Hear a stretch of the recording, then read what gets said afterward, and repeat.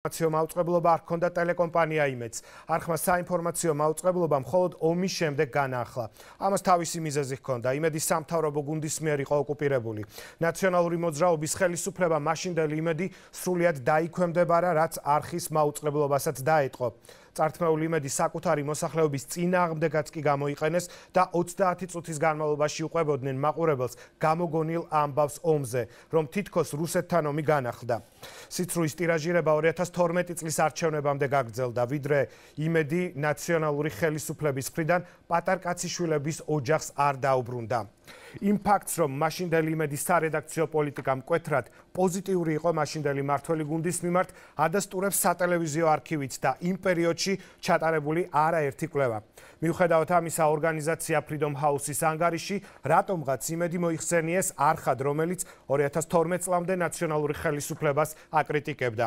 რამდენიმე კვირის შემდეგ Freedom House-მა ანგარიში დაშვებული შეცდომა აღიარა და გაასწორა, თუმცა მხოლოდ ნაწილობრივ და თქვა, რომ იმედი კანონიერ მფლობელებს ნაციონალური მოძრაობის ხელისუფლებამ დაუბრუნა. რჩება კითხვა, ვის ან რას დაეყრდნენ ავტორიტეტული ორგანიზაციის წარმომადგენლები ან ვინ იყვნენ ის წყაროები, რომლებმაც Freedom House დეზინფორმაცია მიაწოდეს. ფაქტია, რომ ორგანიზაცია მედიაში არსებული რეალობა არარეალურად აღწერა. დეზინფორმაციის ავტორები საქართველოდან მართალია ჯერჯერობით დუმან, მაგრამ მათ სახელებს და გვარებს მოგვიანებით აუცილებლად გაგაცნობთ.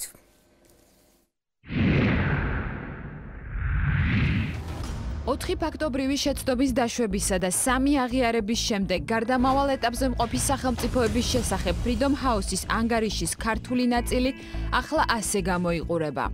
შესწორება 14 მაისი 2018 წელი ანგარიშის პირველ ვერსიაში არასწორია მტკიცება თითქოს ქართული ოცნების მთავრობამ ტელეკომპანია იმედი დაუბრუნა გარდაცვლილი ბიზნესმენის ბადრი პატარკაციშვილის ოჯახს. ეს იყო ერთიანი ნაციონალური მოძრაობა, რომელმაც დაუბრუნა ტელეკომპანიის მართვის სადავეები ოჯახს მას შემდეგ, რაც ქართულმა ოცნებამ ერთიანი ნაციონალური მოძრაობა 2012 წლის ოქტომბრის არჩევნებში დაამარცხა. ასევე ანგარიშის პირველ ვერსიაში არასწორად არის მითითებული იმედის მაესტროსა და GDS-ის შერწყმის შესახებ, მაშინ როდესაც ადგილი ჰქონდა ორი ტრანზაქციის შედეგს.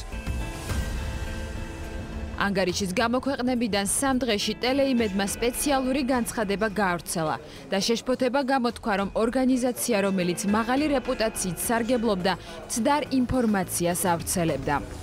ძალიან კარგია, რომ გარკვეული შესწორებები გაკეთდა და აღიარებაც მოხდა დაშვებული შეცდომების. ეს ერთის მხრივ, ასე ვთქვათ, ტექნიკურ შეცდომებად მონათლული შეცდომების სინამდვილეში მნიშვნელოვანია, რაც საქმეს ჩახედულმა პირებმა ძალიან კარგად იციან. იმავე ფორმით უნდა მოხდეს სამ შესწორების აფიშირება, რა ფორმითაც თავდაპირველი ანგარიშის გაცნობა მოხდა, რადგან მართალია საქართველოში აბსოლუტურად ყველა მიცის 2012 წლამდე რა მდგომარეობა იყო კონკრეტულად ამ ტელევიზიაში, ასე ვთქვათ, როგორი ტენდენციები იყო და რა ტენდენციები არის 2012 წლის შემდეგ. კიდევ ერთი მტკიცება, რომელიც Freedom House-ის ანგარიში შესწორების გარეშე რჩება, იმედის სარედაქციო პოლიტიკას ეხება. ანგარიში ნათქვამია, რომ ტელეკომპანია 2012 წლამდე ერთიანი ნაციონალური მოძრაობის მთავრობის მიმართ კრიტიკული იყო. იმედის კვირის თხოვნა მოეწოდებინათ წყარო, რომლითაც ანგარიშის შედგენისას ორგანიზაცია ხელმძღვანელობდა, Freedom House-მა უპასუხოდ დატოვა. საქართველოს საკანონმდებლო ხელისუფლების მეთაური დარწმუნებულია, რომ Freedom House-ის ანგარიშის მიღმა კონკრეტული პირების ინტერესები იკვეთება. თუმცა ირაკლი კობახიძე კონკრეტიკისგან თავს იკავებს. ჩვენთვის ზოგადად ძალიან მნიშვნელოვანია მოვისმენოთ ობიექტური კრიტიკული შეფასებები, განსაკუთრებით ჩვენი საერთაშორისო პარტნიორების მხრიდან იმასთან დაკავშირებით, თუ რა პროცესები მიმდინარეობს ჩვენ ქვეყანაში, თუმცა მოლოდინი არის, რა თქმა უნდა, იმასთან დაკავშირებით, რომ ეს შეფასებები უნდა იყოს ობიექტური. უკვე 3 შეცდომა აღიარა Freedom House-მა, თუმცა ხარვეზები არის ბევრად მეტი, შეცდომები არის ბევრად მეტი ამ ანგარიში, რაც მე ვფიქრობ არ არის არსებითად Freedom House-ის ბრალი, ეს არის იმ ორგანიზაციების, იმ სუბიექტების ბრალი, რომლებიც აწვდიან არაობიექტურ ინფორმაციას Freedom House. ეს არის მთელი რიგი არასამთავრობო ორგანიზაციები, ეს არის საქართველოს პრეზიდენტი. მსგავსი ვითარება 2013 წელს ევროპის საბჭოს საპარლამენტო ასამბლეის მიერ გამოქვეყნებულ რეზოლუციასთან დაკავშირებით შეიქმნა. დოკუმენტი საქართველოში მედიის თავისუფლების ხარისხს აფასებდა. მასში შეშფოთება იყო გამოთქმული ტელეიმედის პატარკაციშვილების ოჯახისთვის დაბრუნების თაობაზე. მაშინ ყოფილმა პრემიერმა ბიძინა ივანიშვილმა დეზინფორმაციის გავრცელებაში ნაციონალური მოძრაობის პარტნიორი ძალა ევროპის სახალხო პარტია დაადანაშაულა. შემდგომ კი ევროპარლამენტარები ღიად საპარლამენტო ასამბლეის ტრიბუნიდან გააკრიტიკა. ჩვენი მოსვლის შემდგომ რაღაც ორ თვეში ტელეკომპანია დაუბრუნდა მის რეალურ მესაკუთრეს. სანაცვლოდ იმისა, რომ მიგვიღო მადლობის პოზიცია ევროსაბჭოდან, მოხდა ცდომილება თქვენს დადგენილებაში, რასაც მე წუხილი გამოვთქვი ჩემს წერილში, მაგრამ აქაც ოსტატური სიცრუე და სიცრუის გავრცელება წინა ხელისუფლების და დღევანდელი ოპოზიციის არის შედეგი. 35 ასე თქვათ გვერდზე არის საუბარი ზუსტად იმ თემაზე, რომელიც ეხება ასე თქვათ მედია გარემოს ანალიზს და მათ შორის საუბარი არის თქვათ ესე იგი ტელეკომპანია იმედზე და პოლიტოლოგი კორნელი კაკაჩია ერთ-ერთი ავტორია იმ ანგარიშისა, რომელიც იმედის ნაწილში Freedom House-მა გამოიყენა. დოკუმენტის სახელწოდებით ქართული ოცნების მთავრობის პირველი 100 დღე გასულ წელს საქართველოს პოლიტიკის ინსტიტუტმა მოამზადა. თუმცა ამ დოკუმენტში არაფერია ნათქვამი იმაზე, რომ ტელეიმედი 2012 წლამდე ნაციონალური მოძრაობის მიმართ კრიტიკული იყო.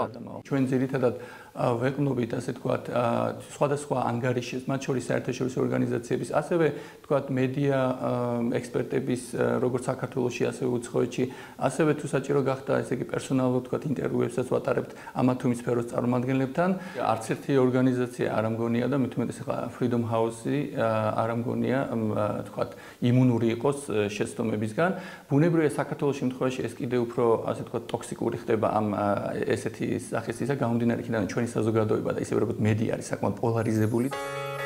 ტელესიუჟეტის გეგმა, რომელსაც ახლა თქვენ ეკრანზე ხედავთ, მთავრობის კანცელარიაშია მომზადებული. იმის შესახებ, რომ 2012 წლამდე ნაციონალური არხები რუსთავი 2, იმედი და საზოგადოებრივი მაუწყებელი ხელისუფლების მიერ კონტროლირდებოდა. კვლევების გარდა სატელევიზიო არქივიც მეტყველებს. ცხენის ხორცზე დამზადებული ხინკალი და სამართალდამცავების გაშიფრული სქემა. ცხენისა და ბირის ხორცი ქართულ ბაზარზე. ცხენის ხორცი ნახევარ ფაბრიკატებში.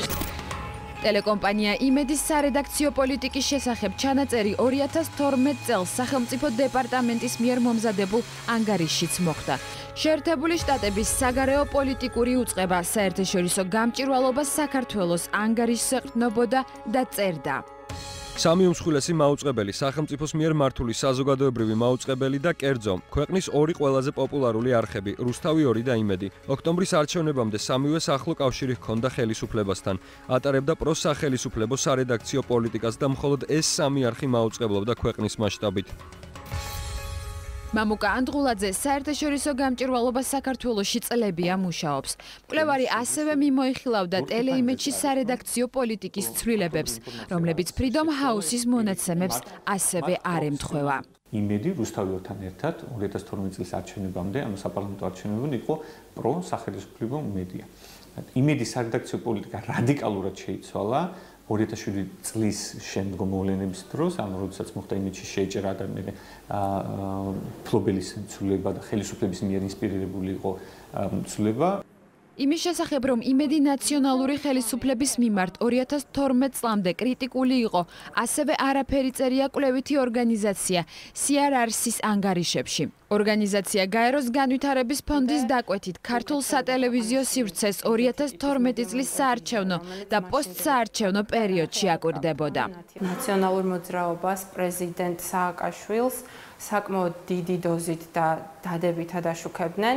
თვითონ დეტალებს აღარ ჩაუღრმავდები, მაგრამ მსგავსი იყო გაშუქების სტილიც, ხოლო ქართულ ოცნებას, რომელიც უკვე გამოჩენილი იყო ასპარეზზე, შედარებით უარყოფითად აშუქებდნენ.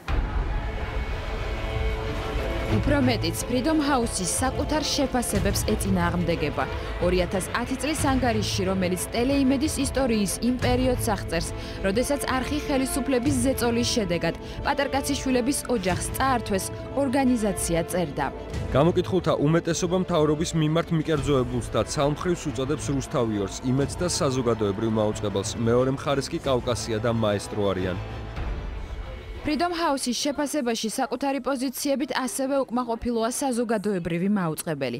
არასამთავრობო ორგანიზაციამ ერთი შეცდომა საზოგადოებრივი მაუწყებლის მეორე არხის შესახებ გამოასწორა და მიუთითა, რომ არხი პირდაპირ ეთერში პარლამენტის სხდომებს კვლავ გადასცემდა. თავარი ელემენტია ის, რომ მან არც კი გადაამოწმა, ჩვენთან არ მოსულა არავინ და არ უკითხავს, რომ აბა ეს რომ არის თქვენთან ეთერში, ან ესეთი მედია პროდუქტი რა არის განთავსებული, ამასთან დაკავშირებით რა სიტყვა.